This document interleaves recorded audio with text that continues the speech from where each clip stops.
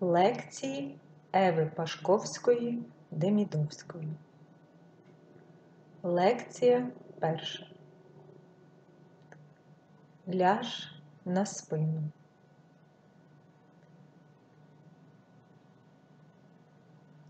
Ляж так, щоб тобі було зручно.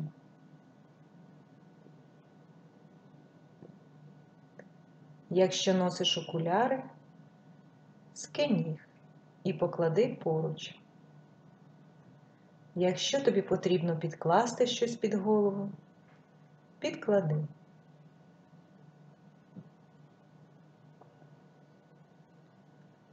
Поглянь, як лежиш,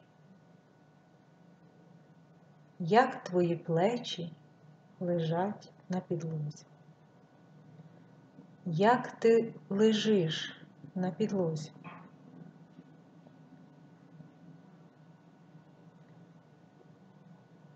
Якби під тобою була не підлога, а хмарка на небі. Поглянь, як би хмарка деформувалась під тягарем твого тіла? Чи перехилилась би більше вниз, з боку голови, ніг, може, тазу?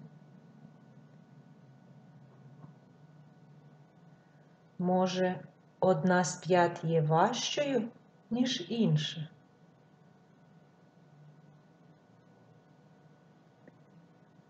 Може, одна з ніг є важча, ніж інша?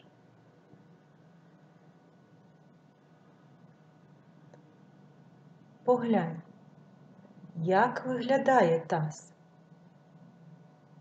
Чи стільки ж тебе є на правій сідниці? Чи стільки ж тебе є на лівій сідниці?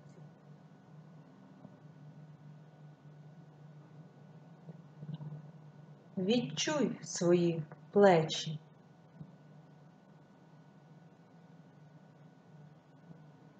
Придивись, яким чином розміщується твоя голова? Чи спирається симетрично, по потилиці, чи схиляється на якийсь бік? Як відчуваєш це зараз, на початку лекції? Як відчуваєш контакт спини, тіла з підлогою? Чи цей контакт, спосіб, яким лежиш, спричинений будовою твого тіла? Анатомічною фігурою? Чи результатом випадковості? Чи тому, що таким чином тобі ляглося?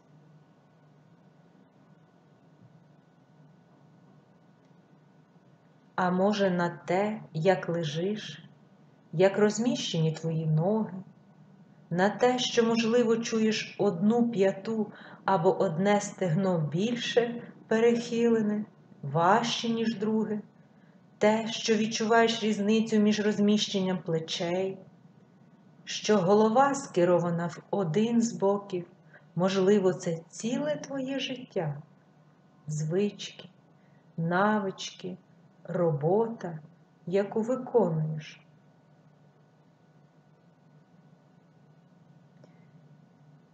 Спричинили, що лежиш так, як лежиш. Отож, придивись до себе.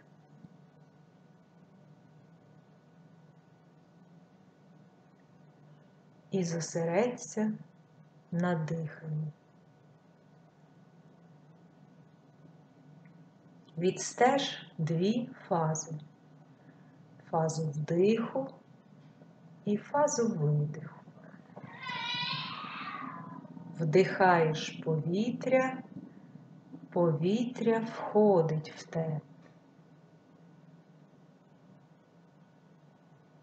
А потім видихаєш повітря, повітря виходить з тебе.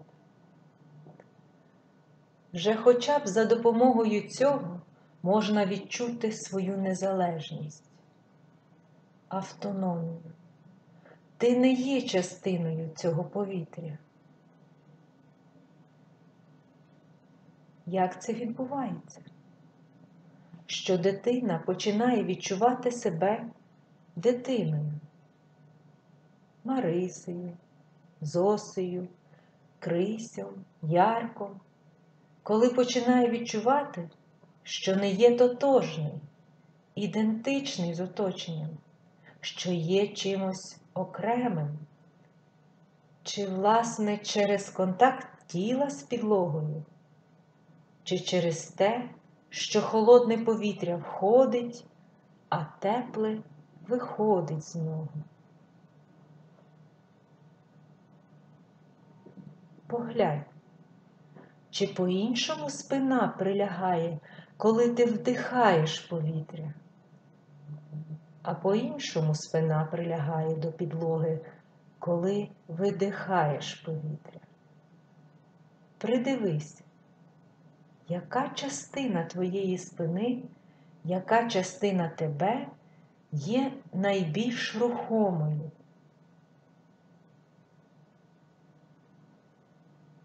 Чи це ребра, грудна клітка, чи нижня частина спини, поперечний відділ хребта. Придивись, чи видих змінює положення твого тіла. Потім зігни одну ногу, постав стопу. Зігни другу ногу, постав стопу. Дві стопи стоять.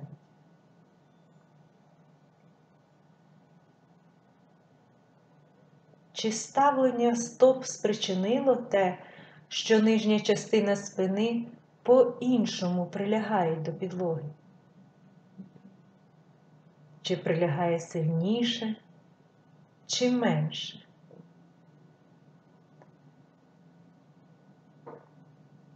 І щоб це перевірити, немає нічого простішого, як знову покласти ноги,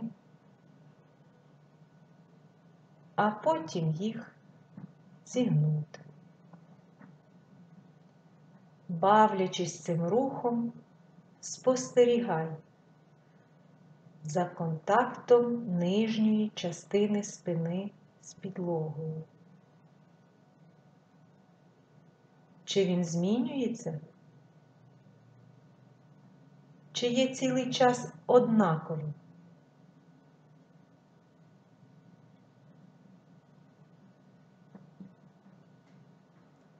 А потім залишись з зігнутими ногами, стопи стоять.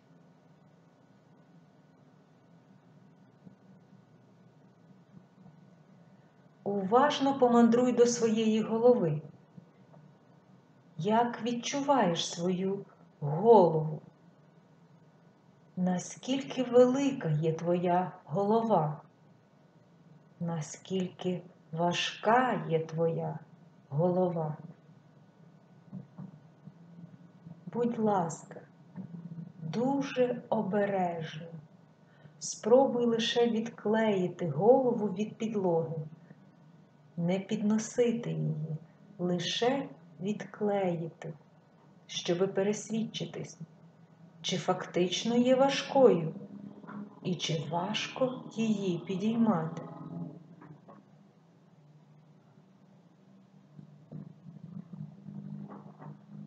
Що має статися, щоб можна було підійняти голову?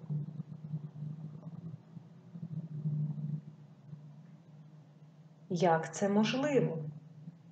Що має змінитися в тобі, щоб голова не була такою важкою, щоб легше було її підняти.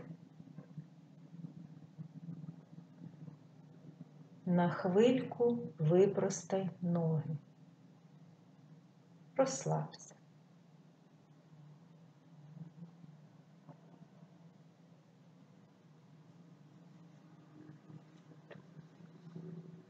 Ще раз зігни одну ногу, постав стопу.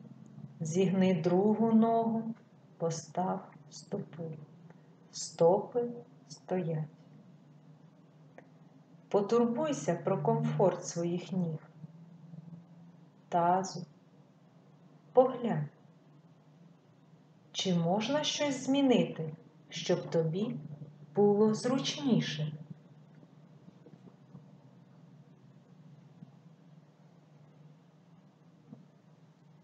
Пізніше кілька разів підійми праве плече, тільки праве плече. Правим плечем помандруй в напрямку тазу, донизу, вниз себе. І поглянь, що змінюється. Чи плече, праве плече йде в напрямку правого стегна, лівого стегна, десь посередині? Може, в напрямку лівого плеча? Може, в напрямку ребер?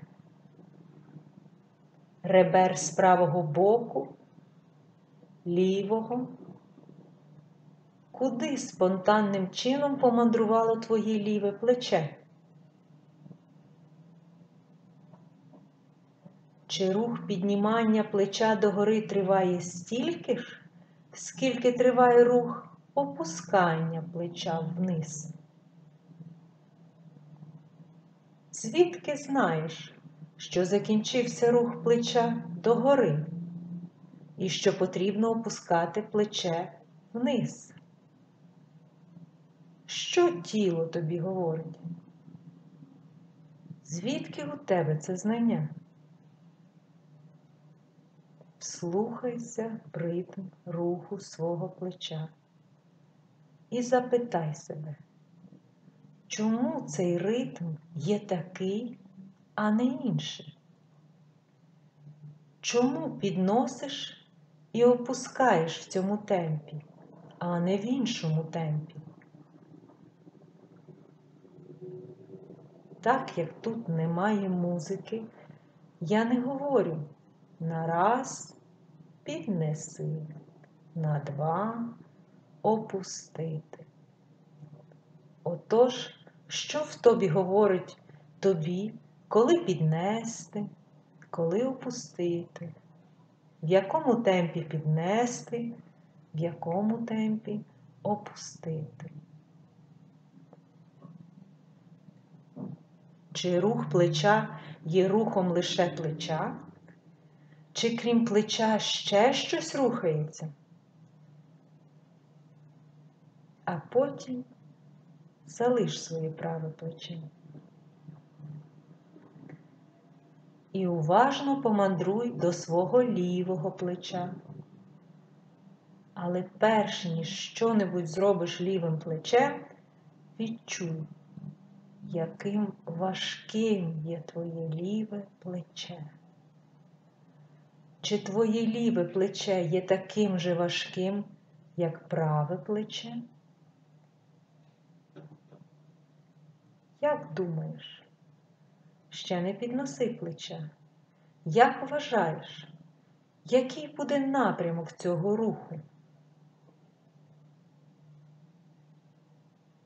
І звідки будеш знати, що настав потрібний момент для виконання руху, для піднесення плеча?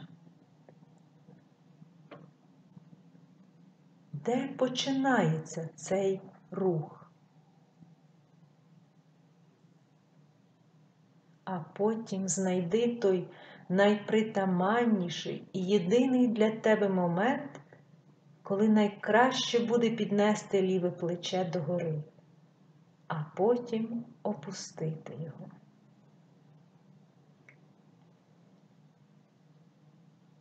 Чи рух лівого плеча є такий самий, як рух правого плеча?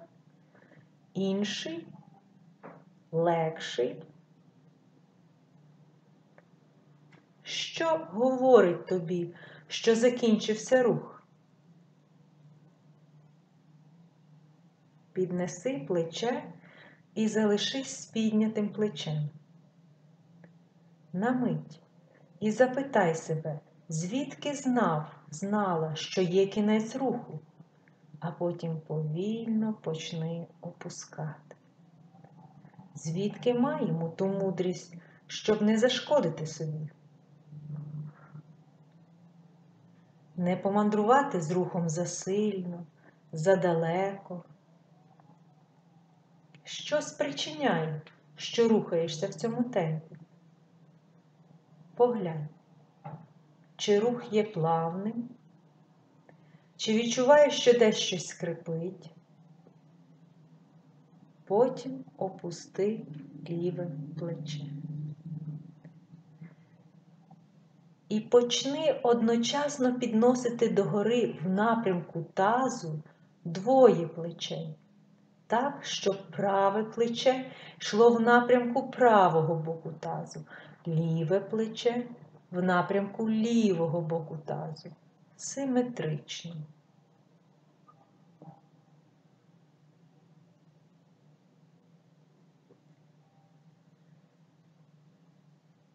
Але повторюючи цей рух, поглянь, чи по-іншому лежить голова, чи щось відбувається з шиєю, з головою. Що має відбуватися з ребрами, з ключицею, з першим і другим ребром, третім, четвертим, з правого і лівого боку, коли двоє плечей рухаються догори в напрямку тазу?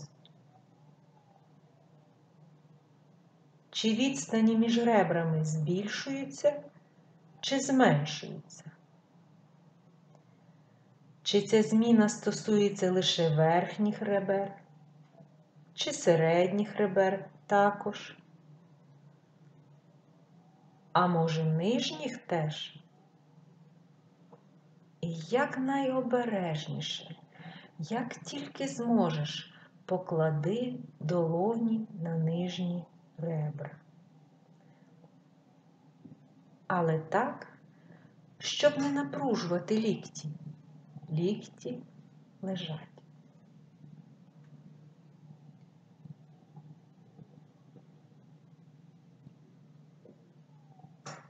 І повернись до руху піднімання плечей і скеровування їх в напрямку тазу. Але поглянь, чи твої долоні почують якісь зміни в положенні нижніх ребер? Можливо, нижні ребра мінімально зблизяться в напрямку лобкового симфізу, низу живота. Може, не знаю. На хвильку припини рух плечей, але не забирай руки. А якби так долонями скерувати нижні ребра трохи до себе і в напрямку тазу? Чи цей рух спричинить, що по-іншому відчуєш прилягання лопаток?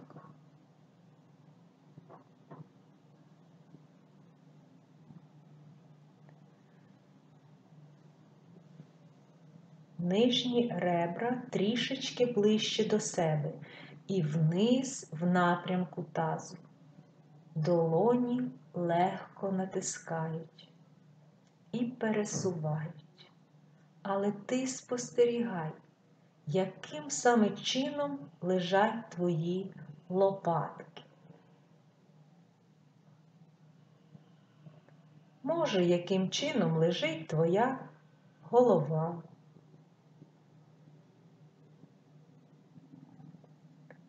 Чи цей легкий рух ребер змінює положення голови, лопаток, Чи якщо нижні ребра пересуваються донизу, в напрямку тазу, лобкового симфізу, низу живота? Чи тягнуть за собою верхні ребра, середні ребра, ключиці, а можливо і грудину теж? Грудина – це велика пласка кістка спереду між ребрами. А якби так долоні перенести вище, в напрямку верхніх ребер і ключиць, і спробуй легко натиснути і пересунути їх вниз в напрямку тазу. Почни спостерігати, чи цей рух спричиняє, що мінімально по-іншому голова контактує з підлогою. Шия. Далі повторюєш рух, але перенеси свою увагу на нижню частину спини, поперекової ділянки хребта. Поглянь, чи там також є зміна? Можливо, спина більше прилягає на одній фазі руху, а менше прилягає на другій фазі руху. Може, не знаю. Чи виконуєш рух в якомусь ритмі? А потім, хто або що визначає той ритм? Чи можеш дихати так, як дихаєш? А виконати рух вільніше? Чи вивільнення руху уповільнить дихання? Отож, можливо, дихання є тією внутрішньою музикою, в ритм з якої відбувається рух в тобі. Виконуєш рух на вдиху чи на видиху? Якщо виконуєш рух на одній фазі дихання, можливо, просто досить припинити виконання руху, вдихати повітря і тіло врегулюється, налагодиться саме. Може, не знаю. А якби схрестити руки так, щоб права рука доторкалася до лівого боку лівих ребер, ліва – правих ребер, верхні ребра ближче до ключиць, і тепер спрямувати рух рук і ліктів донизу, в напрямку тазу. Можливо, легше буде відчути зміну. Можливо, ця зміна буде більшою? Чи коли ребра йдуть донизу, чи голова міцніше прилягає? Чи голова хотіла б піднятись?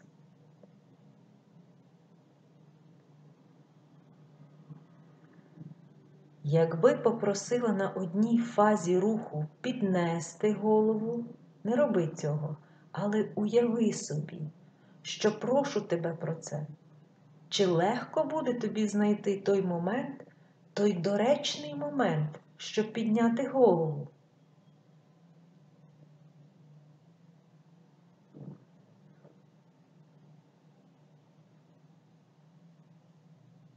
Потім опусти руки, випростай ноги, розслаб тіло, відпочинь, будь ласка.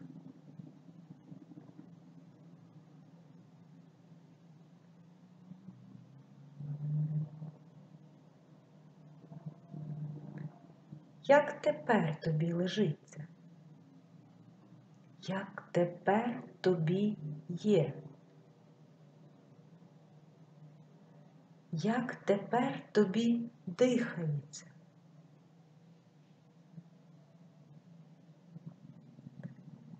Чи щось змінилося?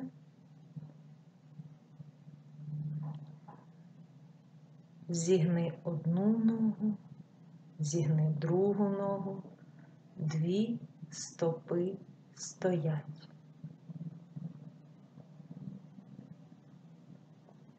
Лежиш. Твій таз лежить. Відчуй, який він великий, важкий. Відчуй його форму.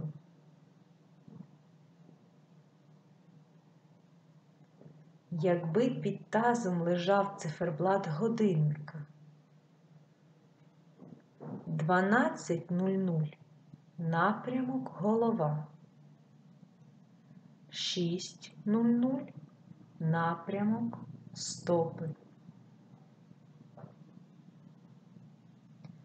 Легкий рух, делікатно, не піднось, тільки перехили циферблат тазу, так як перехилюється тарілка, наповнена розсолом, бульйоном. Щоб його охолодити, але не вилити, делікатно. Перехили таз так, що ти більше показуєш в напрямку голови. Година 12. А потім в напрямку ніг.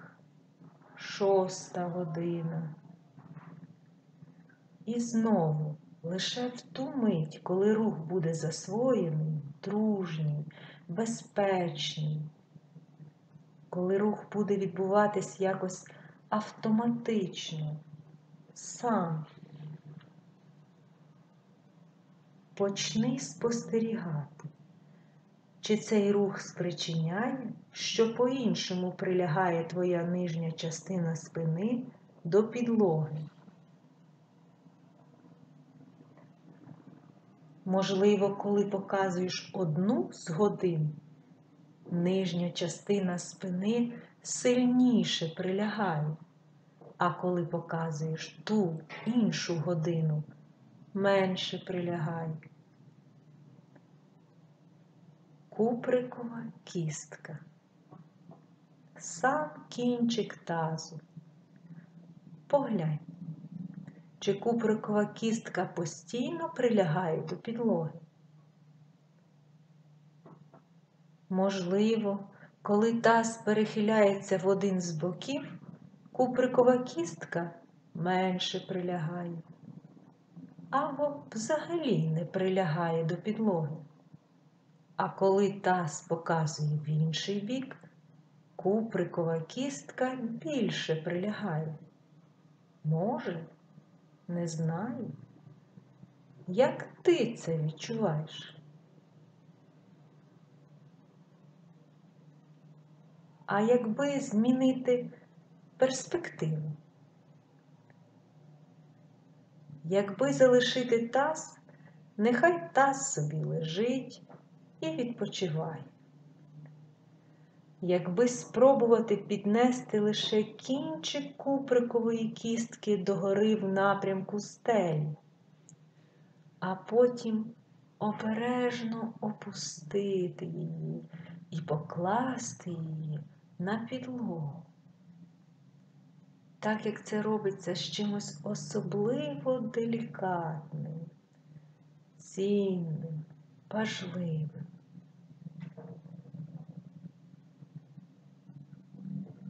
Тобто як з коштовною порцеляни.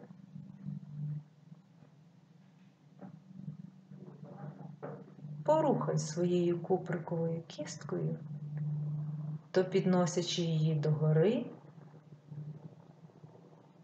то опускаючи.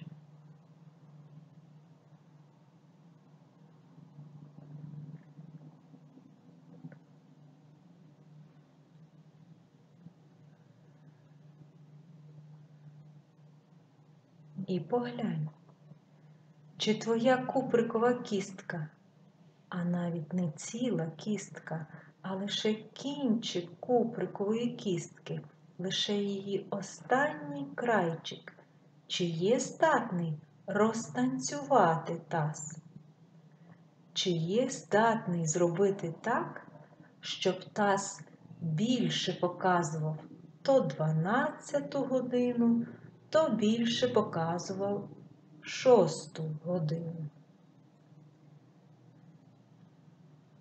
Вдихаєш повітря і видихаєш. Скільки важить повітря? Скільки повинно важити повітря, щоб змінити положення тазу? Поглянь, чи коли вдихаєш повітря, або коли видихаєш, хребет по-іншому прилягає до підлоги. Можливо, раз таз перехиляється в напрямку години 12-ї, раз в напрямку години 6-ї. Таз є важким. Отож, скільки має важити повітря, яке вдихаєш і видихаєш, щоб могти привести в рух таз? А потім відпочинь. Прийми довільне зручне положення. Випростай ноги, розслабся і відпочинь. Будь ласка.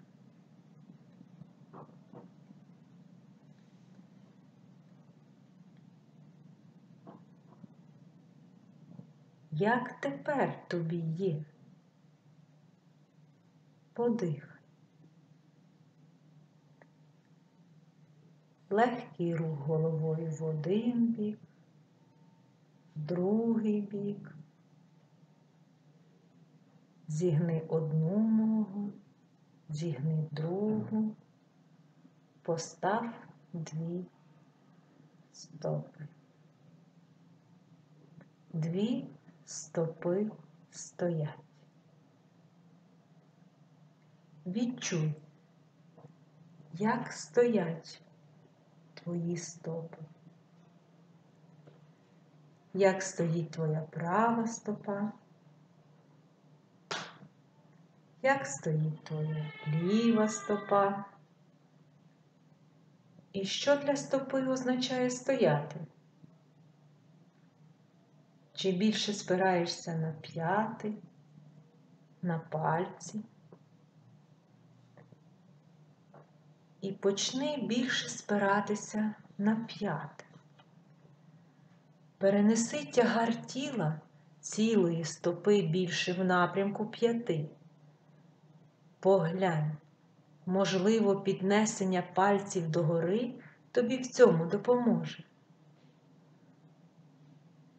А отож піднеси пальці всередину стопи і опусти.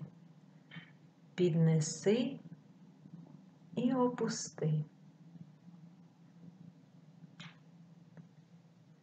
Повторюй цей рух доти, поки його не освоїш, поки він не стане тобі дружнім, аж до враження, що рух став частиною тебе.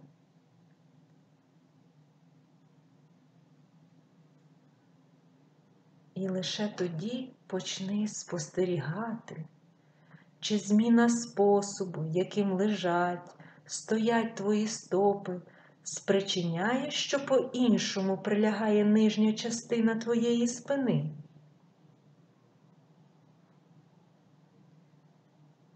Можливо, прилягає більше або менше. Чи в ту мить, коли стопи піднімаються догори, сам кінчик куприкової кістки розташовується по-іншому? Чи пупчик більше прилягає, наближається до підлоги, чи пупчик віддаляється від підлоги?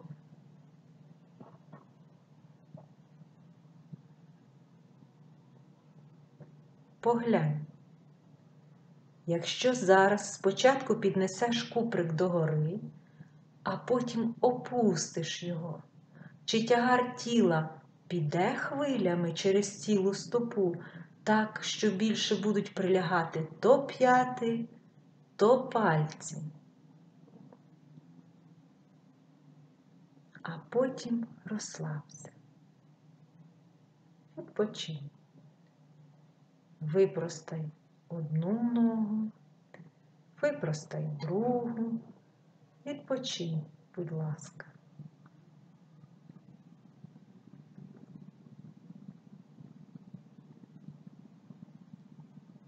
Поглянь, як тобі сьогодні лежиться? Як тобі сьогодні є? Дихається. Легкий рух головою в один бік, в другий. Потім зігни одну ногу, постав стопу. Зігни другу ногу, постав стопу. Дві стопи стоять. Поглянь, чи добре стоять? Як стоять твої стопи?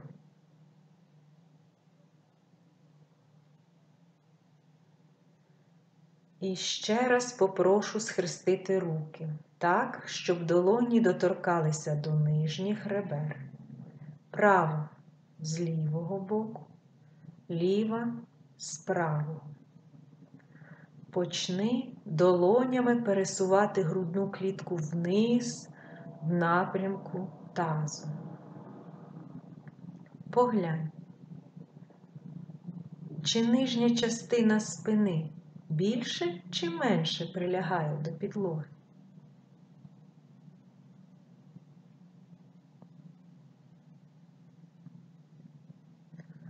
Чи, виконуючи цей рух, легше було б тобі сильніше притиснути п'яти? Чи, може, це відбувається само собою?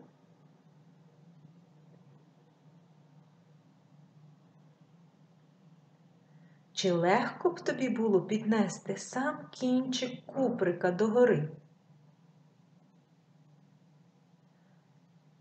А якби так поєднати усі ці елементи і одночасно, пересуваючи ребра вниз, в напрямку тазу, підняти сам кінчик куприка, перенести тягар тіла більше в напрямку п'ят. На хвильку затримай рух. Піднеси руки догори в напрямку стелі і сплети пальці в кошечок. А потім той кошечок, сплетений з долонь, розмісти під головою. Так, щоб твоя голова лежала всередині долонь. Переконайся, що не шия, а саме голова лежить всередині долонь. Піднеси лікті догори. І кілька разів піднеси голову, наближаючи лікті в напрямку колін, а потім повертайся.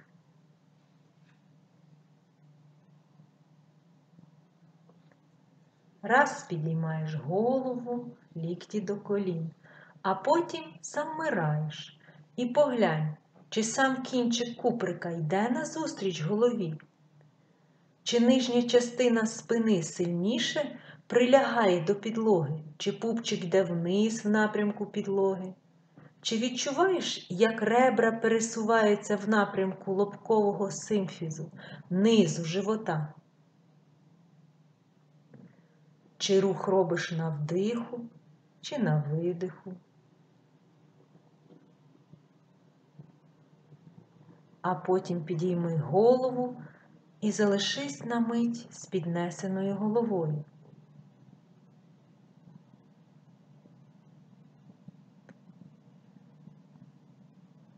Тепер знову опусти голову, Витягни руки, випростай ноги, розслабся. Відпочинь.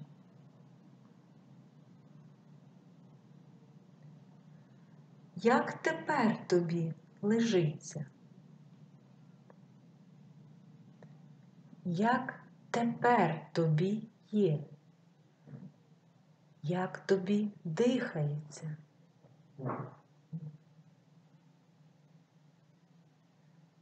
Потім зігни одну ногу, потім другу. Дві стопи стоять. Сплети кошечок, засунь кошечок під голову. Голова лежить в долонях.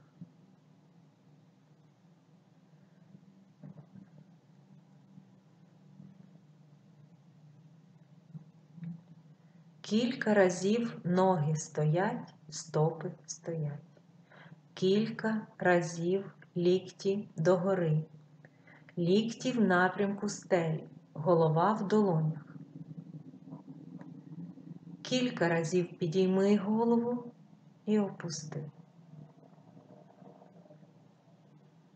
Але спостерігай, чи очі тобі допомагають, чи заважають, чи є нейтральними.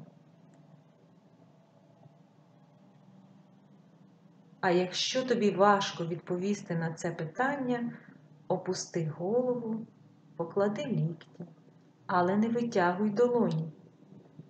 Зафіксуй очі на одній крапці на стелі. Так, якби погляд завис на одній крапці на стелі. І весь час, дивлячись в це місце, підійми лікті догори і спробуй помандрувати з ліктями і з головою в напрямку ніг, дивлячись весь час на стелю. Чи очі заважають? Полегшують?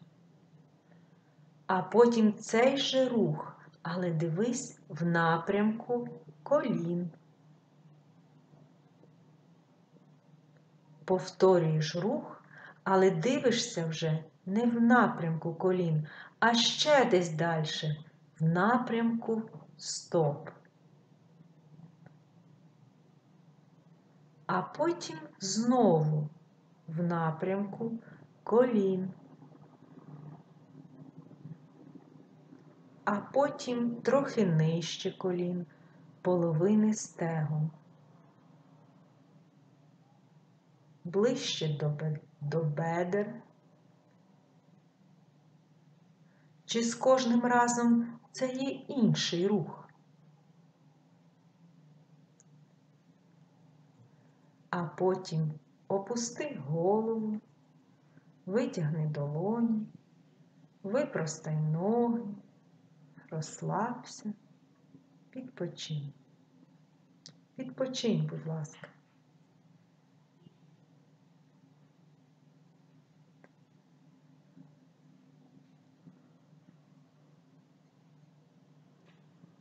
Чи є ще щось, чим можемо полегшити собі той рух? Функціональна інтеграція. Так називається частина праці Фельденкрайза. Функціональне поєднання очей, глотки, горла, діафрагми, напружень хребта, напружень м'язів стегон з внутрішнього боку. Останній раз попрошу зігнути ноги, поставити стопи, стопи стоять. Сплети кошечок, засунь кошечок під голову, підійми лікті.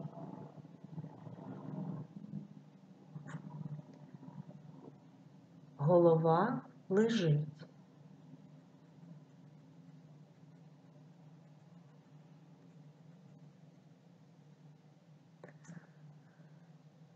Розтули губи і стули губи.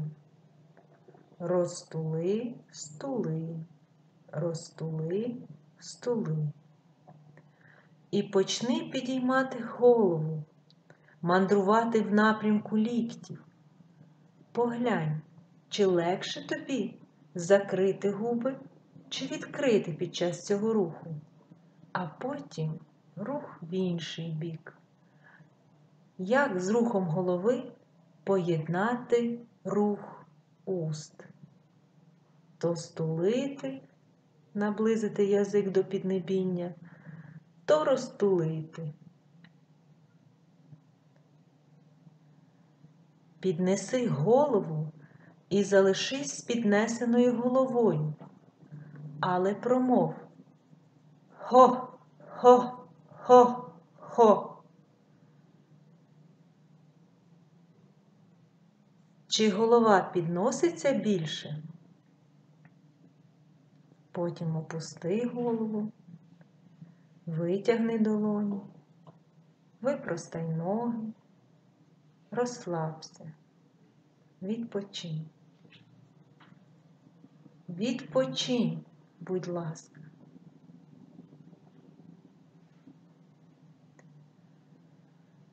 Поглянь, як тепер підтримує тебе підлога?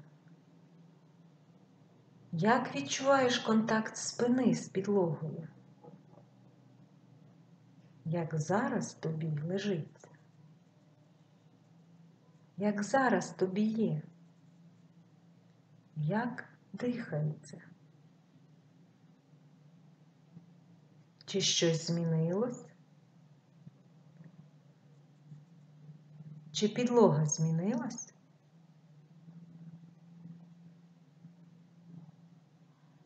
Чи це ти змінився, змінилась? Легкий рух головою в один бік, в інший. Потім зігни одну ногу, другу. Перехили коліна в один бік, в другий. Підіпрись, обережно перейди в сидяче положення. Встань.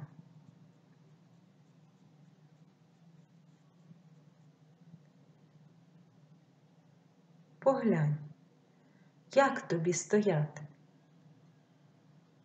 Як тобі ходити? Як тобі є? Пройдись.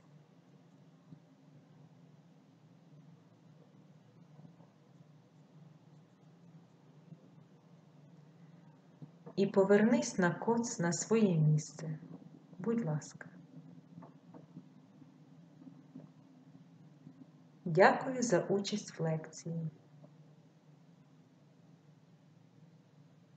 Кінець.